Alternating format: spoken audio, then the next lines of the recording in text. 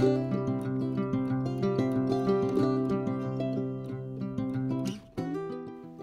and welcome back to the studio. So today we are painting Olivia Austin roses from the garden. May and June is the opportune time to do that. You get a nice little variety of roses at different stages so that they'll make an interesting composition. So I am painting this on a Raymar linen, double prime linen panel, and I did a wash of white, ultramarine blue, titanium white, ultramarine blue, yellow ochre, and transparent red oxide, and just a combination of those. In some places it has more blue, in some places it has more yellow ochre, and so forth. And it really doesn't matter. I'm just wanting a base on it, but mostly like I said, it's a wash with Gamsol, and then you just take a paper towel and you kind of rub it all over your painting, trying to get different colors in there. Now we are starting just trying to figure out our composition by figuring out what we want where. And later on I ended up changing this somewhat, and so some of this will be a lesson on how I or maybe it's just how you already do it, but how I fix my mistakes. So for my roses, it's mostly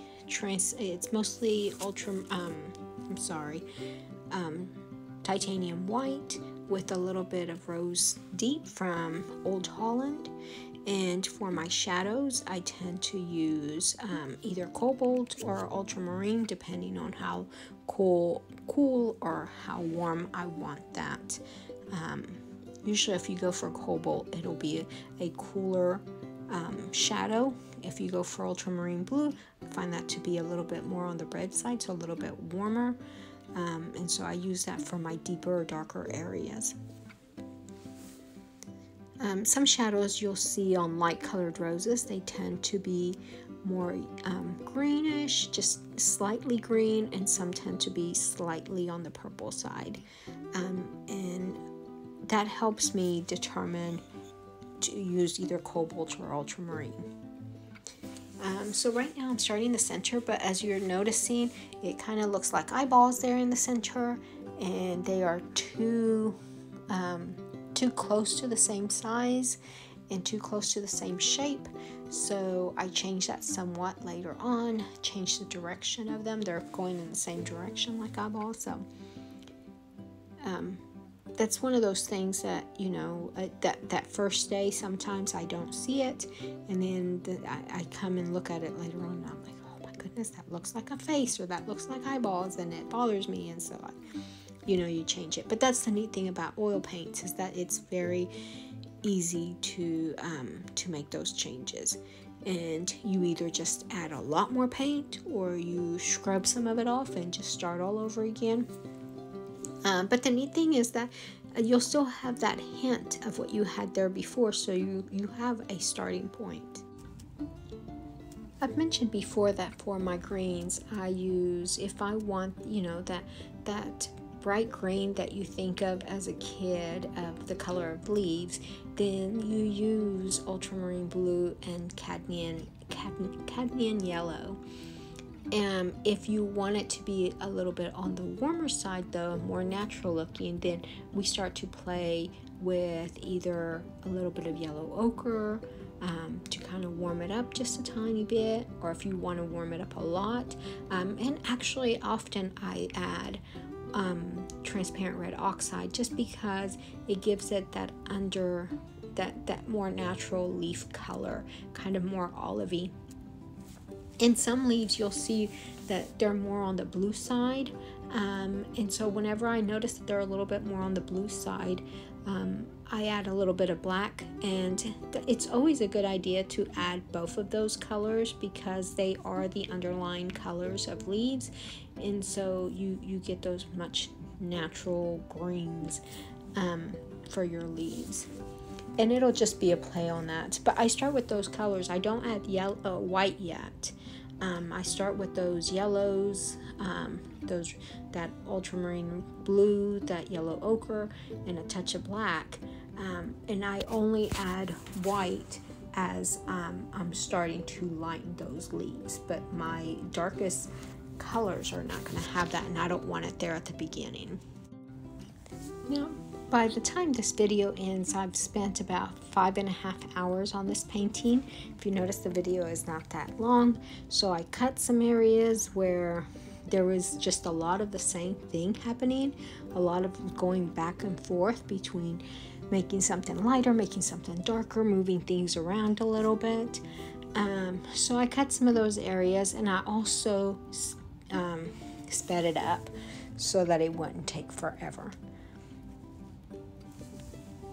But we are, like I said, I'm still playing with where I want everything at this point, and what I want my subject to be. I decide, like, oh, that has way too many leaves, I don't need those many leaves.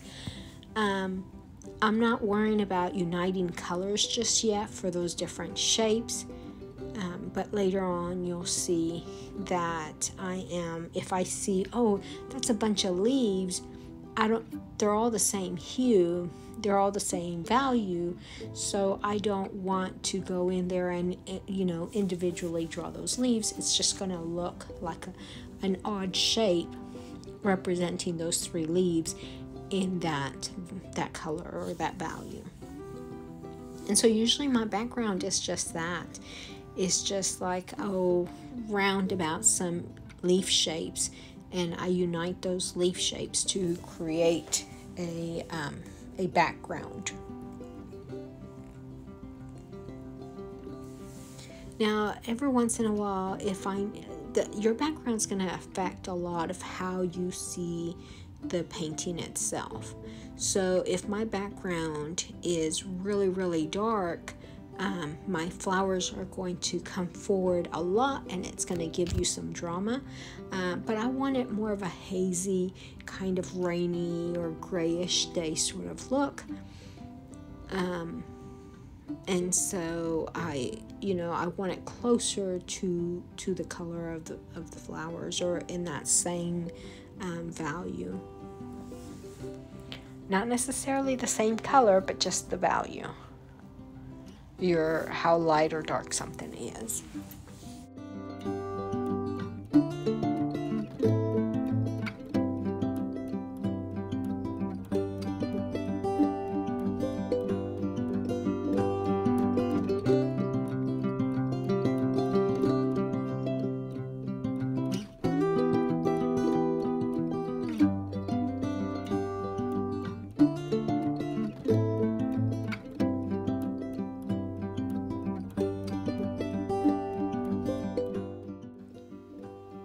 So once I have a general idea as to the placement of things, of the different objects, how many of them I want, where I want them, how big, they are in comparison to one another, I start trying to figure out where my lightest lights are and my darkest darks.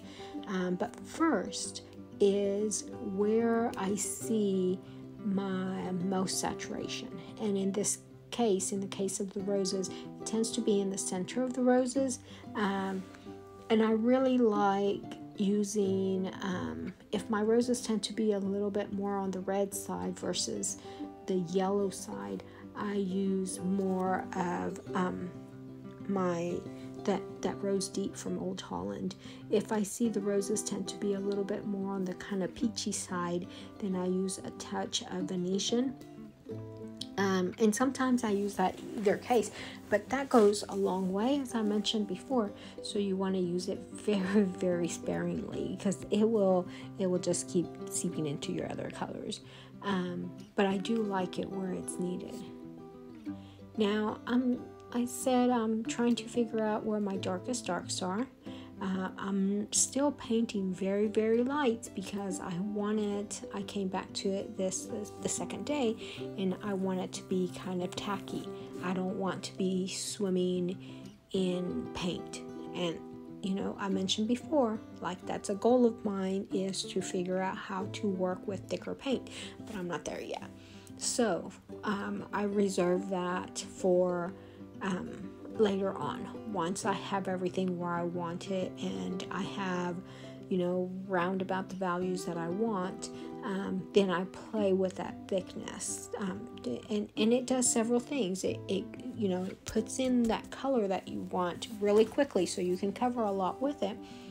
But also it you can play with it to give you textures that you want, to kind of change the temperature of things. So sometimes if you have that warm color out there and you put that cool color on top, it'll make a big difference. And sometimes you use it for like the edges of things, you know, the edges of leaves or the edges of your surfaces that your still life is sitting on, or whatever it is. It helps a lot to play with the thickness of the paint. But in general, I like the look of a thin paint. And you know, and that's all preferences. It's not one's good and one's bad. Like I said, I'd love to do those thick layers that I see some artists do. But I know that for me, that is very, very difficult.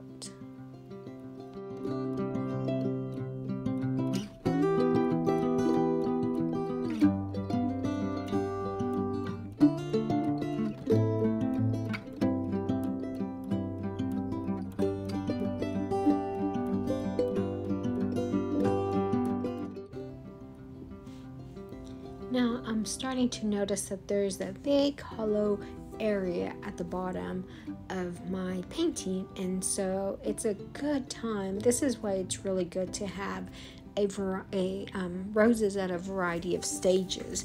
You know, whenever you go buy them from the store, they all look at the same exact stage, and so it's hard to get an interesting composition that way. I mean, you can, obviously you can, but for me, I like that variety. It makes it look more natural. And then you can play with it a lot more. So if I were to put a huge rose at that bottom, it would be too crowded. So that little bit of brightness gives a little bit of sparkle to that area. It gives it a little bit of interest. And it balances out the composition a little bit more, but mostly I didn't want that big hollow area looking in there. Now some leaves will make a difference, but I like that little bit, just that touch of color there. So now I'm still working on darkening these roses, and for that I am using white, and I'm adding transparent red oxide. And this is where I did not like the direction of that rose, and so I just scrape it off. Those scrapers are some of my best friends.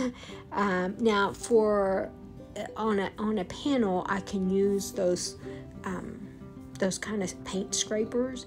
However, if it was a stretch canvas, I would not use that. I have a kind of round scraper that I used for restoration and paint restoration, because then it doesn't, you know, it won't leave lines in your painting. And even still, you have to be really careful with this. But that's how I remove paint. If I'm seeing, I need to change it way too much to bother layering over it, I just scrape it off. Sometimes I take a little bit of Gamsol and then a paper towel and remove it that way.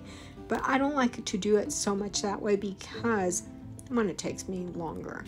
But too, sometimes you get too much of the fine paper little particles into your painting, and I don't like it. But sometimes in a pinch, it'll work. The paper towels that I'm using right now, my husband got me, I usually use Viva, but he got me these paper towels. I guess they use them for, cleaning the cars and things. And so they've been working great, and I noticed they last a lot longer than the Viva paper towels, so I don't have to keep switching paper towels. So once I scraped off that rose, the new one that I put in there, I gave it a different shape than the others, a little bit smaller, and I kind of separated it out because it was just way too crowded in that center area. Everything was there, and so that gives it a little bit of air, and you'll notice that those negative spaces, it gives you a little bit of breathing room, but it also kind of helps you focus on the individual objects that you have going on. And so everything, if it's all together, it's just like your eyes go there and then that's it. And you want your eye to travel around your painting.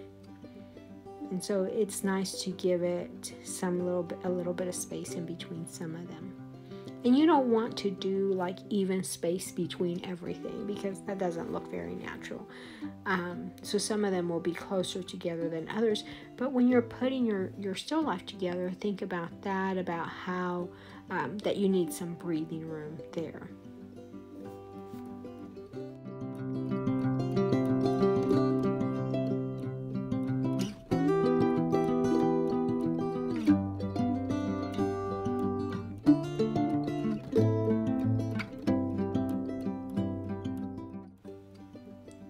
Now, just like I don't want all the buds that were in my still life in real life, I also don't want all the leaves that were on there. So I pick and choose those leaves that are going to heighten my composition, and those that don't, I just kind of put them together, and they'll be part of my background. And so I just play with them, and I can move them around in my painting.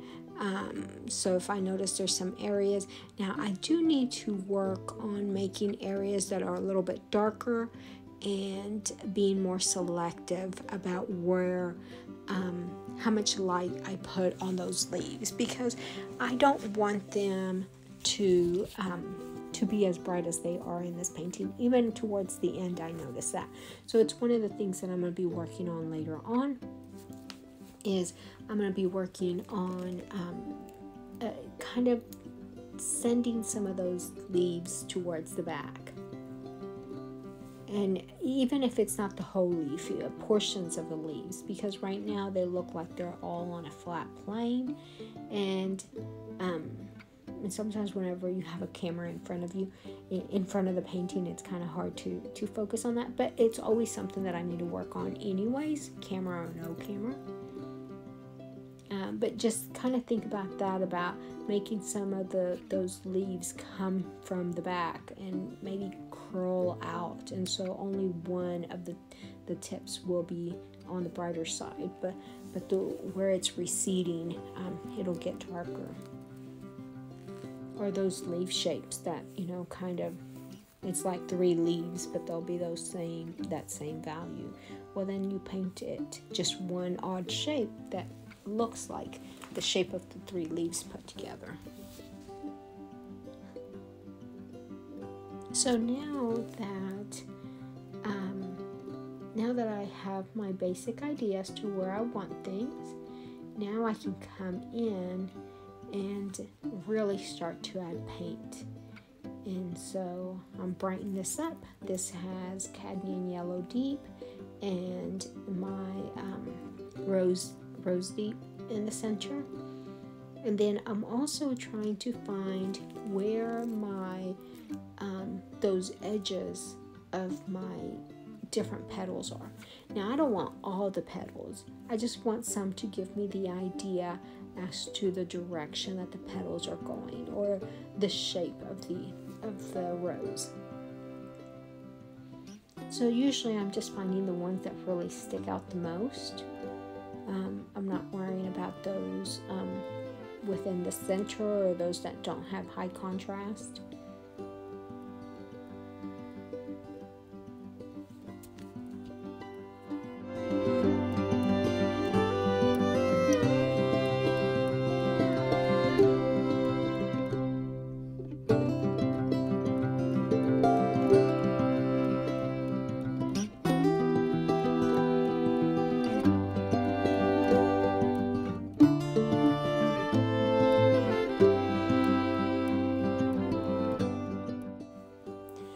for the newer leaves on roses, the new growth, usually at the top of the roses, towards the tip of branches, they will be either a bright chartreuse, or they will be a little bit more on that Venetian sort of red, that a little bit of deeper red or more on the yellowish side.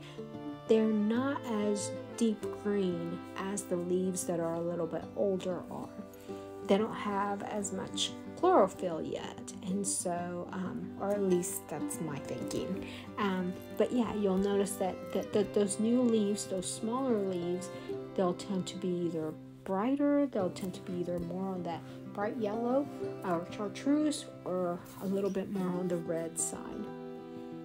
And so pay attention to that, because that's going to change depending on your variety of roses. You won't really see this on, like grocery store roses, because like I said, they all tend to be the same age. Sometimes if you go into a florist, you can ask them for garden roses. Even sometimes some of the grocery stores, they reserve some of the garden roses for their brides if they're doing bride weddings and things like that. But sometimes they'll sell them to you, and then you'll notice that they have leaves of different shapes. They'll have roses and they'll have rosebuds, and all of that gives you things to play with in your composition.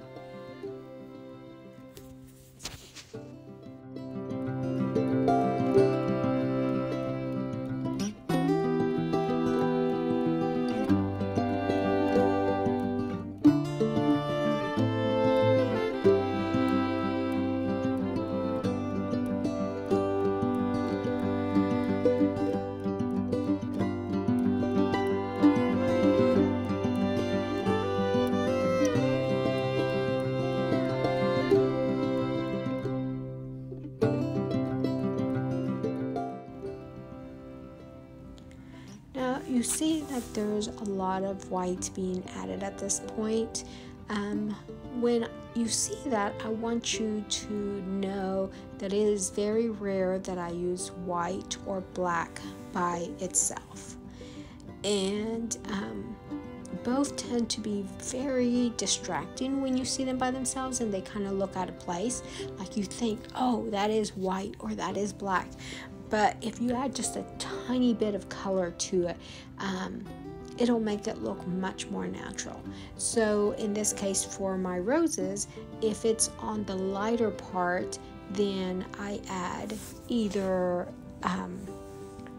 yellow ochre or a little bit of cadmium yellow, or more likely if it's a pink rose, it'll have a touch of rose deep in it. If it's a little bit towards the shadow side, then it has either cobalt, where those petals that stick out, like they're still in the shadow, but they're kind of coming forward a little bit. Those will have a little bit of more cobalt in there, with a touch of yellow ochre. If they recede more towards the back, sometimes it goes more on the red side, so those will be more ultramarine blue with even some red oxide, transparent red oxide. And so and I know that a lot of artists don't like to talk about color recipes, because they think that, and rightly so, is that we should be investigating and really looking at it, and everything's different. And as much as I agree with that, I think color recipes are a good jumping off point. If I say a leaf is transparent red oxide, or I'm sorry, if I say a leaf is ultramarine blue and cadmium yellow, once you get that on there, you'll realize that, hey, that doesn't look right. It looks like it needs to be a little bit more on the red side, or it needs to be a little bit more on the, warm side. But you'll see it yourself. And so, but just having that idea of, that'll get me close enough so that you can make decisions based on what you're seeing of the objects in front of you that you're trying to paint. So that's why I share my color, and it's not to say a color recipe, like that's not what I always do, but even as I paint, it's a good starting off point for me. Sometimes I even mix my, because I paint a lot of the same flowers, mostly roses, those roses tend to have those same colors in them. And so sometimes I pre-mix that. I buy just, those empty tubes, and I pre-mix it in there. So I allowed my painting to, well, it's not dry, but it's a little bit on the tacky side. The paint's a little on the sticky side, so it doesn't move around as much. And now I am working on refining my painting. And even still, even after this, I still changed it. If you notice, there's a lot more space in between those two roses, that one at the top and the one at the bottom. I still wasn't very happy with that, and so I scraped some of that off and moved that bottom rose towards the bottom. And in a little bit, you'll see me move that other rose.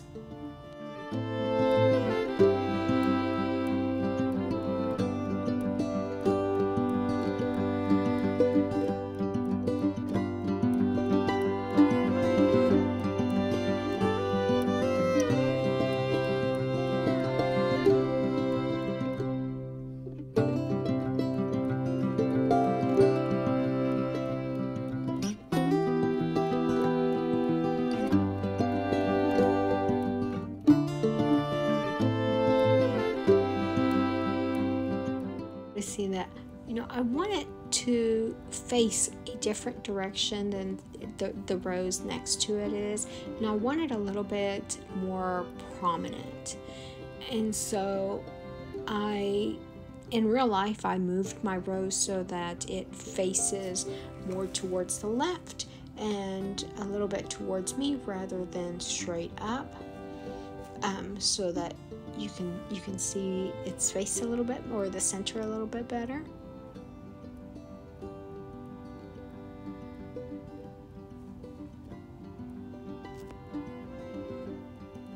Now, there's not much to it after this, believe it or not. At this point, it's a lot of the same, but just back and forth. Like, oh, that's too dark, that's too light, or I lighten the background. So it'll change the value or the mood of the painting. And so it's just a lot of back and forth. It's a lot of layers. And like I said, painting thin helps me with that.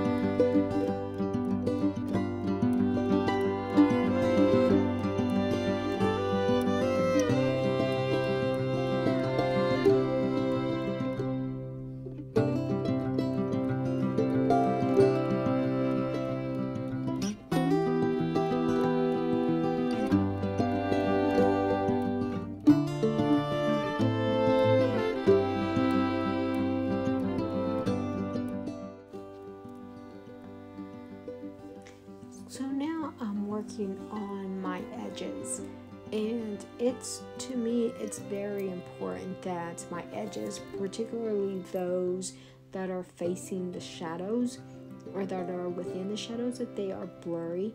And it, once again, gives it a very natural look. It helps things kind of meld together, so it doesn't look like a collage that you pictures out and put them together. And you'll see that within some of the Dutch paintings, where they are very clean, very tight paintings, and so it makes it look very a little bit more on the cartoony side. Not necessarily cartoony as in the details, but it just makes it look less natural and more drawn versus painted. Now, some of them do that less, and a lot of that was because they were studies. You were meant to focus on those individual objects. I don't want you to focus on individual objects. I want to set a mood, and I want it to be, it's not a study per se on the individual species of the flowers. It's the look that I'm seeking. So it's a lot of blending in and pushing that paint around. And this will help also because it'll give some of that background color into your objects, and that gives them, that kind of sets them into that painting.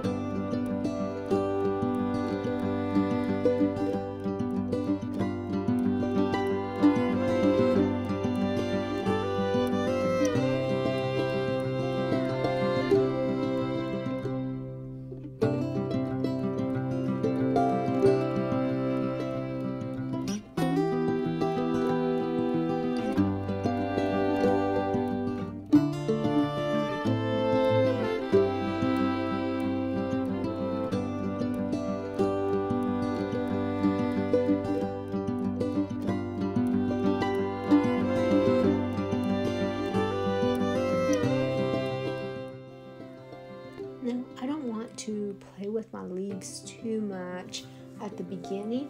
I reserve that for the end because I don't use my leaves as the focus. They're just there to help out, kind of like, you know, supporting characters. And so if I don't put a lot of leaves in there, then they just don't need to be in there. And you know, it won't change a lot of that composition, but it does give it depth. It gives it interest in those areas where your eye just needs a breather, sort of, you know, without it looking like one big area of dark paint.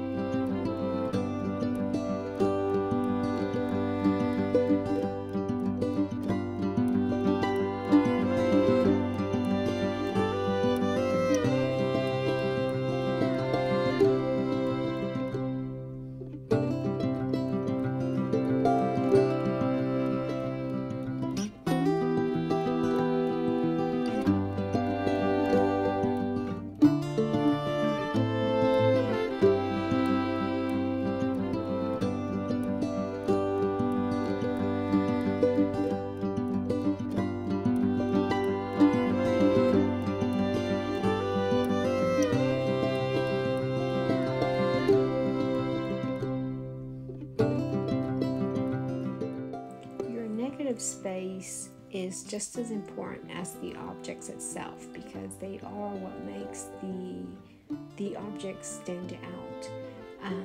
So use that, you know, often. Think about, you know, not crowding things in, giving a little bit of room.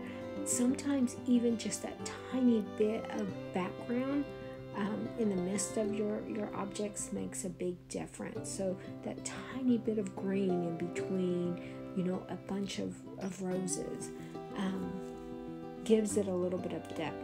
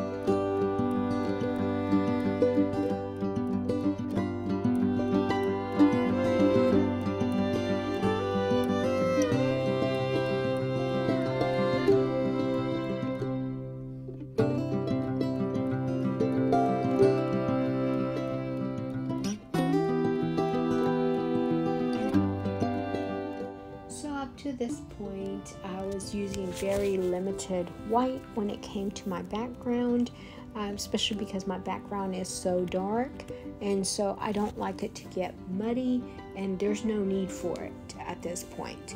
And so now that I know where my leaves are, I define them a little bit more. I know the direction that they're coming from, how they curl, how they overlap, all that. Now I can start using a little bit of light, you know, a little bit of cadmium yellow or a little bit of titanium white or more yellow ochre in order to support that, to allow them to come forward or to look like they're overlapping or define their edges, you know. At this point, even whenever I finished this video and I looked at the painting, I put it in a frame and I thought those leaves are way too busy, you know. Like I said, I need them to be supporting actors. I don't need them to stand out and give me so much texture. So this is where blurring out of the edges comes in. This is where some layering of paint or even some glaze work comes in to kind of make those be a little bit more subtle, you know, and recede into the background. I still want to see that interest that they offer, but I don't want them to stick out as much. But However, I do want some, so this is, like I said, where the white comes in, where those yellow ochres and cadmium yellows will help with that, brighten some areas or lighten them, give us some highlights a little bit. Now, whenever it starts to get to the bottom, you'll see that leaves tend to be a little bit more either on the blue side or the transparent red oxide. And so they, the stems get a little darker, the leaves get a little darker, and so you'll start to see that more towards the center or the back or the bottom, the bottom of the rose bushes or rose stems. And some of that you'll see more in some varieties of roses than others. Now, later on, I said I do want to do a video on how we, of discovering, of allowing us to play with those edges. Blurring out is very, very important when you want to create mood. And so it's one of those things that I think, if I just sit there and I focus on, okay, why am I blurring this out versus that out? Or, how much to blur it out? Or, do I, there's certain things that I'll blur out towards the background, and other times where the background comes into that object and darkens that object. So we'll address all that on a different video. Right now I felt like there was a lot of things that I mentioned on here, and some of it tends to be kind of repetitive. Like I said, it's just a lot of back and forth. I hope that it helps. I hope that if you have any questions, please leave them in the comment. I'm always learning from other people. I did not go to school to paint. I was a metalsmith in school, and so I did sculpture, and so I had to learn to paint on my own. And in order to do that, and I say that halfway, because really I learned by watching videos like this. I learned by reading books. I learned by trial and error. And there's something to be said about having a teacher. But, I always kind of it was easier for me to just go in the studio and just paint my little heart out. It gave me a break. I taught all day. And so it was a way for me to learn and to relax at the same time. But I do feel like had I had some, critique, some feedback from somebody who knew how to paint, I would have taken care of a lot of some of my troubles early on. So it took me a lot longer to learn those lessons than it takes, people who take classes. But I feel like I self-edited, and in that aspect, I was learning from all these different artists in my own way, and deciding what was going to work for me and what wasn't, without somebody saying, hey, do you really want to go in that direction? But look what I do, So, there's just something to say, I just picked up stuff here and there. But I do sometimes wish that I would have at least, gone to some of those artists that I admire so much and had some crucial critiques that would have really helped me out. I did at the end, Elizabeth Robbins did a critique, and it was very helpful. And I think it was one of those things that it was stuff that I knew, but it's different when somebody really I know that's not looking right, but that'll work. But she really, it was hearing it from somebody else that kind of sticks like, hey, remember what she told you. But yeah, it was just one of those critiques.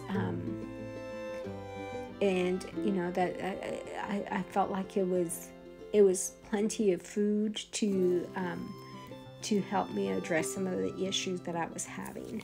So it was very, very sweet of her to do that for me. And it wasn't free. It was part of the, I guess, the membership that they have, that you get a critique. I don't remember. It was a couple of years ago.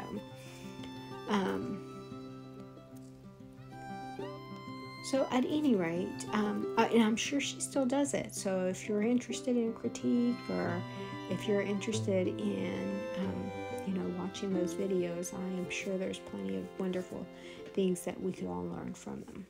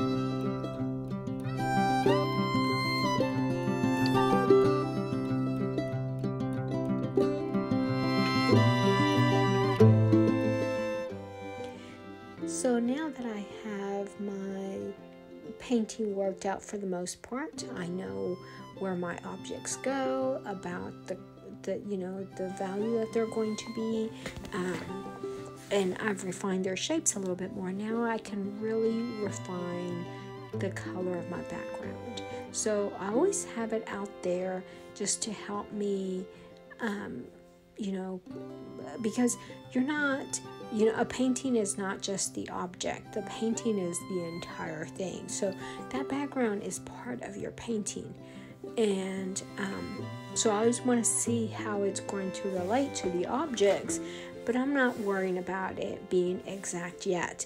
And because my objects are going to be going back and forth so much, that I don't want to be doing that to my background too. So I get an approximately at the beginning, and I try not to mess with it too much because I don't want too much layering. I put it on there to help me cut out my shapes or carve out my shapes, and to help me, get a kind of ballpark of what it's going to look like. And then once I have everything exactly where I want it, now I can play with that color a little bit more and decide what I want it to be. Now, in this case, I want it to look a little bit more like kind of a foggy, kind of hazy, summer day. Not a hot Oklahoma summer day, somewhere where it rains, somewhere where you can get some, a little bit more of moisture in the air. Although we've been surprisingly having a lot of those lately. But that's the focus now, is trying to get that background in. And I don't want it a solid color. So unfortunately, sometimes on video it's hard not to get subtlety. But that's one of the things that I want for the background, is I want some areas where it's a tiny bit more blue, some areas where it's a tiny bit more yellow ochre, or more, a little bit more on the red side, but it's just barely a change. It's enough to give it interest so that it doesn't look like you just, it's kind of cut out background, that it's a little bit more natural.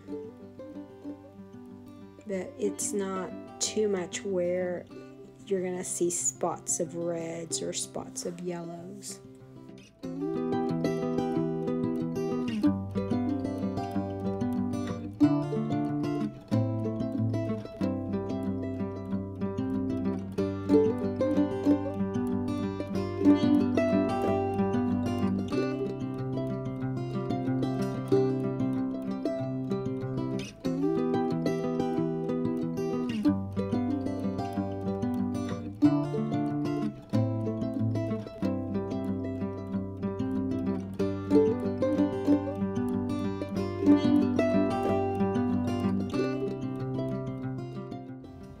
Now that I'm getting towards the end of the painting, I start focusing on some detail. Now, I don't want my details to be the focus, but I do want them to kind of bring, so that your painting doesn't just look like one solid area of roses or whatever, that it kind of reaches out towards that background.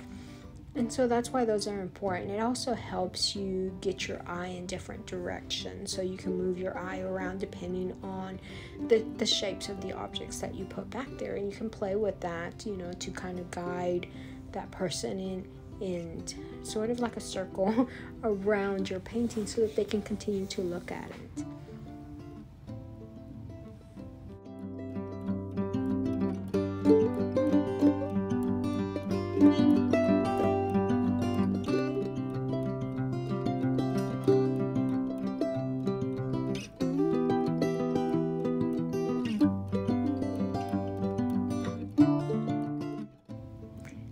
How many times I redid these 3 leaves, but they were just not looking right. They were looking sometimes like eyes, and I just kept going back and forth and changing it, and it's just a lot of that. So don't be scared about just taking paint off, or sometimes just the easiest thing. Now, these leaves, one of them was facing towards the back, so it just looked like a little line if I looked at it, and I kept trying to get at any rate, it was not working for me.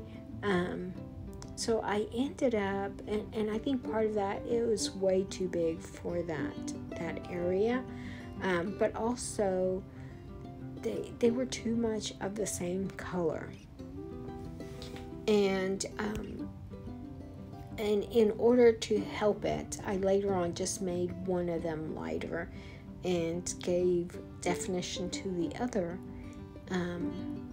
so that it just didn't look odd. For even at this point, I think they look like, like maybe eyes. I don't know. They just made me uncomfortable. And so, sometimes it just surprises me that the things that you find give you a little bit of a struggle, and for whatever reason, it was these 3 little leaves on this painting.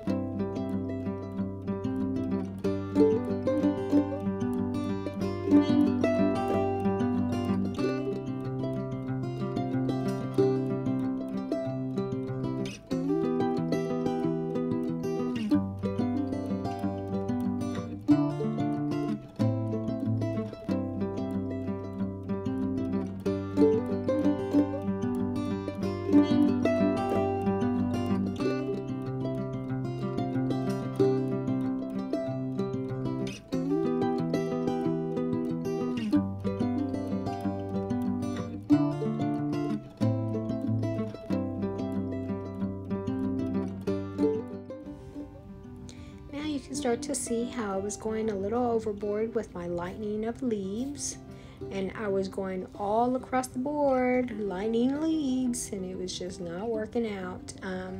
So now I'm gonna have to go back and, like I said, blur out some of those edges, darken some areas, and give it some actual depth. Now here there's a lot of decision making at this point, because some of those leaves on the edges do not exist. You know, that you just make them up as you need them, but you know, you could leave that all dark, or you could leave that all light, like the color of your background, the top of it, but this is where a lot of editing, you know, takes place, and this is one of those things that require some specifics in order to discuss it. And in this case, it's very hard because I don't have anything to compare it to, but just know that those leaves were not there. You know, this was not outside. It was a selective amount of leaves in a vase, and then, you know, from a photo that I had taken. And so so I decided, oh, you know, it needs some leaves to make it look like I'm painting this out, that it's being painted from, you know, nature, from it being in the garden, not cut and brought inside and photographed. And so so in order to do that, I have these leaves. I just make leaves or paint on leaves. Some of them are receding, some of them are just dark areas in the background, and you can't really, they're not really defined. They don't, they're just little, you know, well, background. And so that's one of the other things we'll address later on. I said, if you have, you know, there's specific things that you'd like to discuss. I'm still learning lots. You know, I think I mentioned before, I'm a proud novice in that I feel like there's so much more that I have to learn that I haven't learned, as much as of experience that I have. I think there's a lot more that I don't know than what I do know. And I love that, because it means that there's so much room for growth.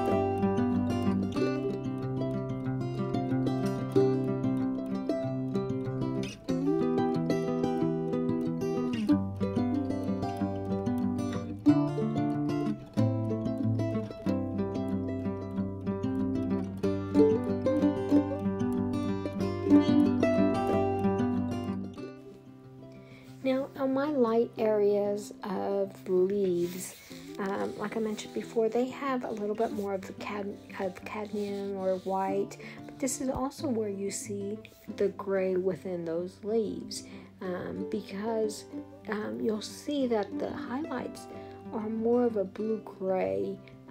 Sometimes Viridian is perfect for this because Viridian is a little bit more on the teal side, and so just a touch of Viridian with some yellow ochre or a tiny bit of transparent red oxide along with some white makes really nice highlights for your leaves.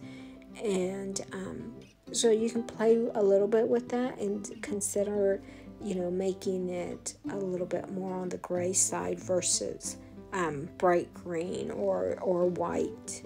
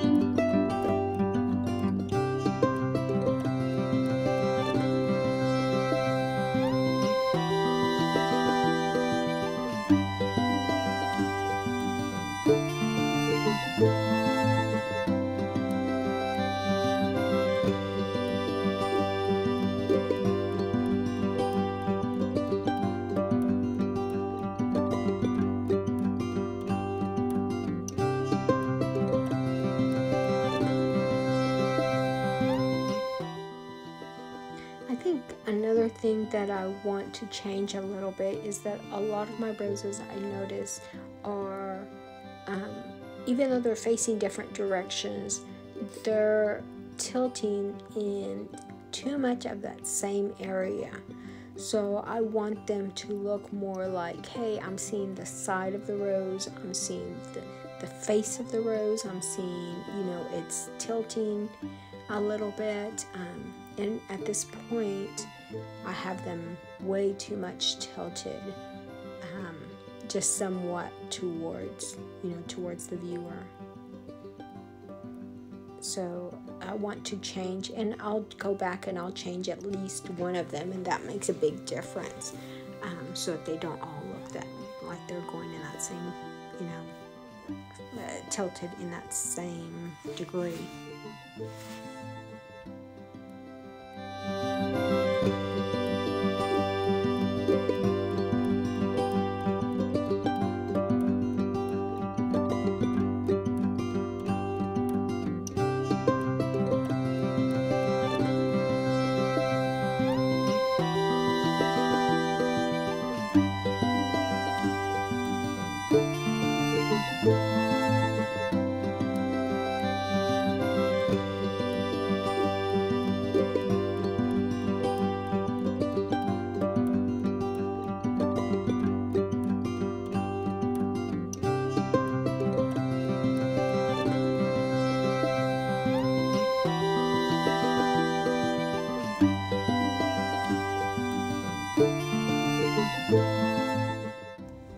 So this painting needs still quite a bit more, starting with those leaves that I said look too uniform in shape, in size, some of them in value. So I need to work on that. I need to refine some of my shapes of the roses and work on my shadows a little bit more so that they kind of recede into that background. But for now, I'd like to tell you thank you if you stuck around this time. If you're subscribed, thank you so much. If you have not, please consider subscribing and hitting that like button and sharing.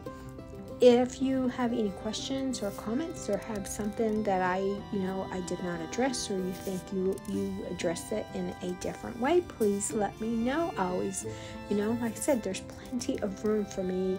I have so much to learn. And so, and not just for me, but for those who are reading the comments, to help them out too.